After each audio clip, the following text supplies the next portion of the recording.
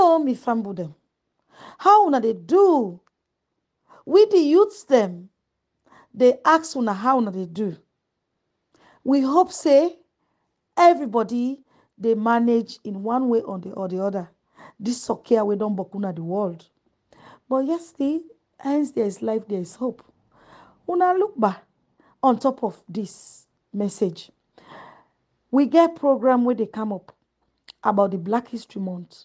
The SLEBA don't decide say they don't form a committee, and that committee they work on for make we do a discussion, panel discussion on the date above. Una check here the dates they did. Everything they did, every information we una want hearing. It did it. So we they go listen to the one them because this particular theme of the Black History Month this year na windbrush. As we all know about windbrush, some of we will know or we will not know.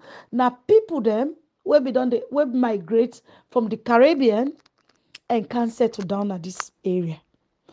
So because we know they not today we come out, we self decide say we they make a panel discussion for me we celebrate with Black History Month by inviting the one them where be don't come at this part of Bristol, where they don't come for many years, when they force, now they force come for settle down now, yeah. People like Pa Abu and Inwef, as when they see on the picture, and others. As when they see the flyer, when they see a lot of information where other family members then will be involved on this flyer. So, is it not too nice for me we go listen to that experience, waiting there be the encounter, waiting them be nice, there be the look really, how them really come together, even for form this with SLEBA. Is it not too nice for me we read it from them, from the horse's mouth? They want them really where they be done in this part of Bristol where they become earlier.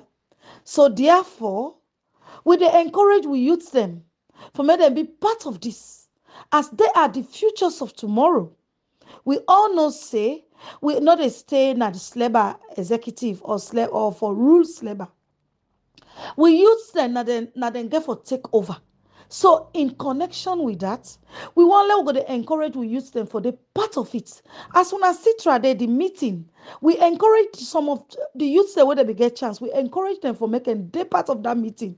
Now so then they learn, now so then they get ideas, now so then they know the history and the background of which we were there.